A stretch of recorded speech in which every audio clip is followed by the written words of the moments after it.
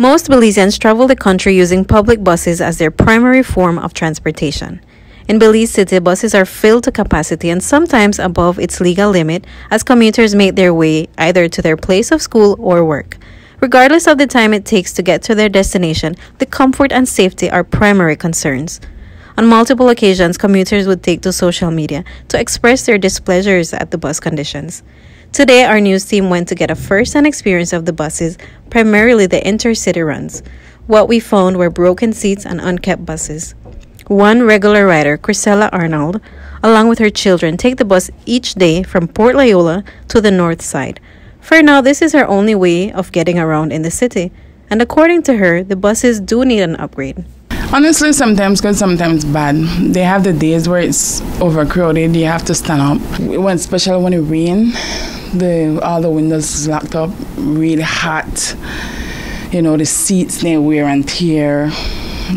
I even experienced once, I got in this seat and I went straight back way. There was no backtive to it. I don't know, I was frightened at that moment. Barbie Gentle is a cab driver. He rarely takes the bus, but he says that on many occasions, his customers would complain of the bus conditions as well. Additionally, however, he says many times the buses are late and overcrowded, posing a disrupted schedule for the commuter and a safety concern. Yeah, well, I have some customers who actually catch my cab, but most of the time they catch a bus due to the, the expense and stuff. And they tell me sometimes I don't like ride the bus whenever a lot of school picnic there on it because they're like chaos on the bus. It's crowded, and then most of the time, some buses have the one bucket or two that front where you could put your garbage, but most people just drop it in at the bus. While it is not in everyone's budget to use taxi services, some citizens simply must endure the circumstances that they face. Ken Smith travels each day from Hattieville and says the overcrowded conditions have forced him to get out to the bus stop 2 hours early, so he makes it to work on time.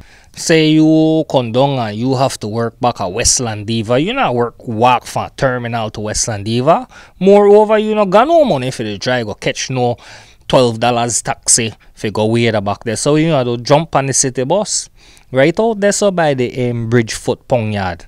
You know, when you jump on their city bus, the condition where they are 1 year they in, I have no idea what's wrong with their people. The seat, they drop off.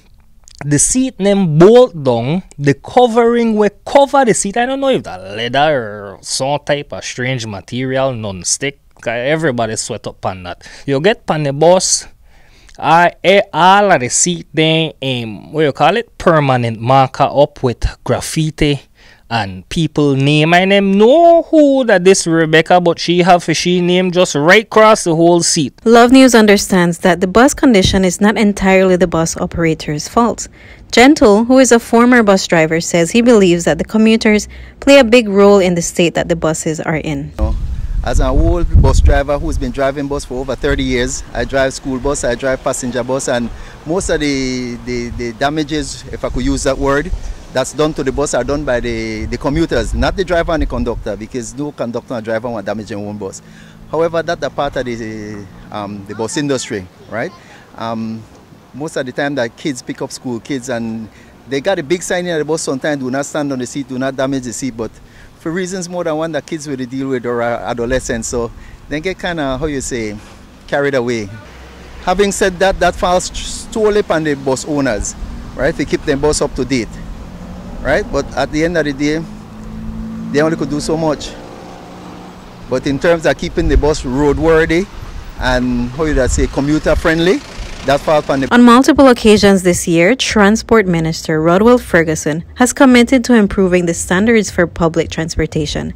With the end of 2023 fast approaching, the question is, will the bus owners be ready to meet the end of year deadline?